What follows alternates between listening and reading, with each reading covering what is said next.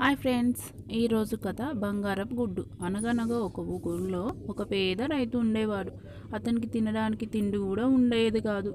అతను కష్టపడితే కానీ తిండి దొరికేది కాదు. ఒకరోజు పని చేసి సాయంత్రం ఇంటికి వచ్చి ఈరోజు ఏమి వండుకోవాలబ్బా, ఏం తినాలబ్బా అని ఆలోచిస్తుంటే కుక్కురుకు కుక్కురుకు అని బయట ఒక కోడి శబ్దం వినిపించింది.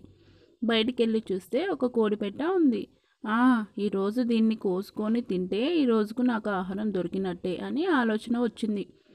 ఆ కోడిని పట్టుకొని కొయ్యబోతుంటే, నన్ను చంపొద్దు మహాప్రభు, నన్ను చంపొద్దు అని ఆ కోడి అన్నది. నేను మీకు హెల్ప్ చేస్తాను అని అన్నది. నువ్వు నాకు హెల్ప్ ఎలా చేస్తావు అని అతను అన్నాడు.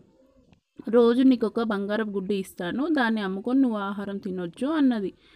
మరుసటి రోజు లేచి చూసేసరికి ఆ కోడి బంగారపు గుడ్డు పెట్టింది. ఆ గుడ్డును అమ్ముకొని ఆ వచ్చిన డబ్బులతో ఆహారం తెచ్చుకున్నాడు. ఆ రైతు తెచ్చుకొని రోజు అలా తింటున్నాడు. కొన్ని రోజుల తర్వాత అతనికి ఒక ఆశ కలిగింది.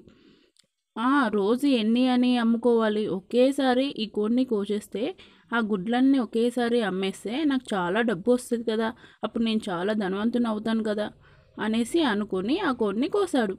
కోడిని కోస్తే లోపల ఏమీ లేవు, ఏ బంగారం గుడ్లు లేవు. అతని చాలా బాధపడ్డాడు. అయ్యో, నేను ఎక్కువ దురాశ పడ్డాను అని అనుకున్నాడు. ఓకే ఫ్రెండ్స్, ఇందులో నీతి ఏంటంటే దురాశ దుఃఖానికి చేటు, ఏది ఎక్కువగా ఆశపడకూడదు. ఓకే ఫ్రెండ్స్, నా వీడియో మీకు నచ్చినట్లయితే లైక్ చేయండి, షేర్ చేయండి, ప్లీజ్ సబ్స్క్రైబ్ చేసుకోండి. అప్పుడే నా వీడియోస్ మీకు వస్తాయి. నేను చేసే ప్రతి వీడియో మీ దాకా వస్తుంది.